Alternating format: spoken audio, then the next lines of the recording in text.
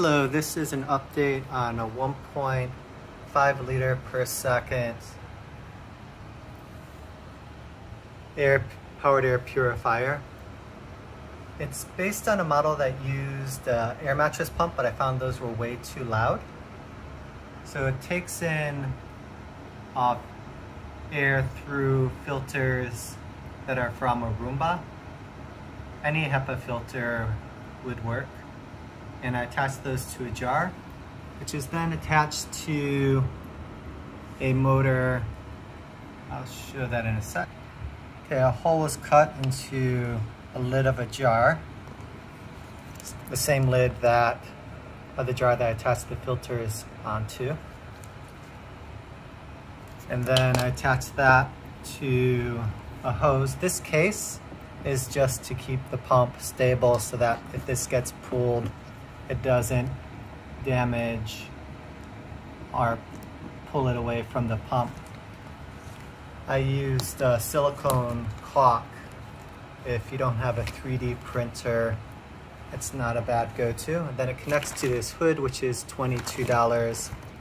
I found that if I just have the hose going into the mask here, the hood presses against the opening, keeps air from coming through. So I actually have the hood, or I have the hose going into the mask so that it actually sits on top of my head when I wear the mask.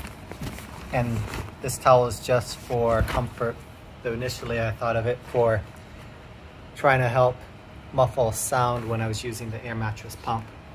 Right now, the noise that you hear is from the air conditioning unit in my apartment. This is pretty low volume. Let's say it's less than 40 decibels. Also found that you can just use one of these vacuum filters. They're about, give you an idea, it's about 30 by 100 millimeters, and it's folded to a depth of maybe about a little bit less than 10 millimeters. So about a centimeter thick. So I guess the total area would be interesting. I didn't calculate that. That would be for another video. Mainly I wanted to show you the setup. It's 20 plus about 10, so that's 30 plus 10 for the hose, 40. And then the power unit, I already had this, but this one would be really expensive. But for less than $30, you could get a USB power pack and a 12 or 5 volt to 12 volt converter for the USB for about $7 or $8.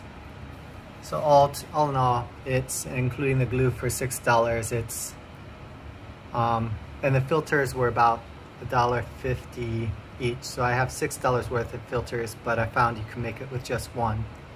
So I'll call the filters and the glue $10, $20, $40, and then another 30 for the power supply.